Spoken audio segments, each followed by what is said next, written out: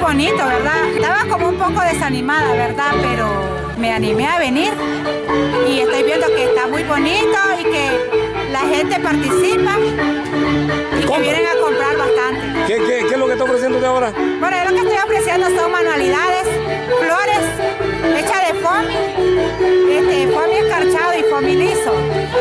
Para elaborar esta flor se necesita la plancha, porque es flor que se hace con troquel. Hay que plancharla. Hay que plancharla, hay que planchar el foamy con la plancha caliente. ¿Y las flores, cuál es el valor entonces? El ramito en vaso plástico vale 50 y por unidad cada florcita vale 10 córdobas. ¿Y ya ha vendido? Sí, he vendido, gracias a Dios. ¿Está contenta entonces? Sí, estoy entusiasmada para venir el próximo domingo. Vamos adelante con Daniel. Vamos adelante con Daniel.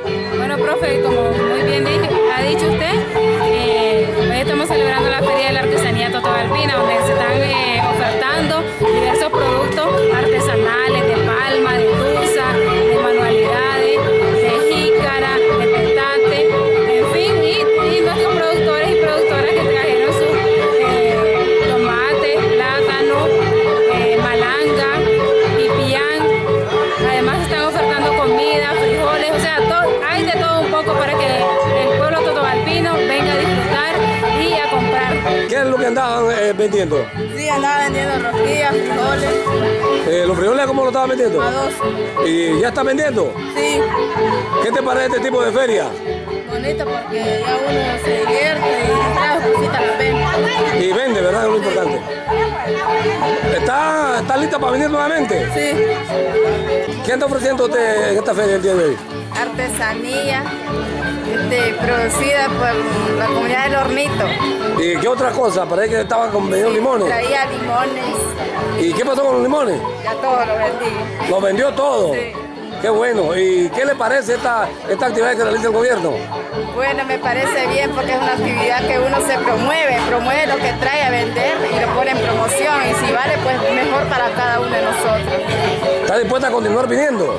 Sí, estoy dispuesta a continuar. Bueno, aquí en esta feria nosotros venimos a ofertar toda clase de comida, como es carne asada, taco, pollo rostizado, asado, nacatamales, arroz relleno, todo lo que es del arte culinario.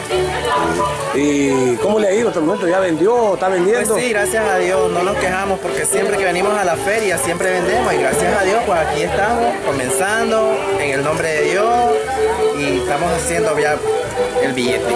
¿Qué opina de las actividades, de estas actividades que promueve el gobierno?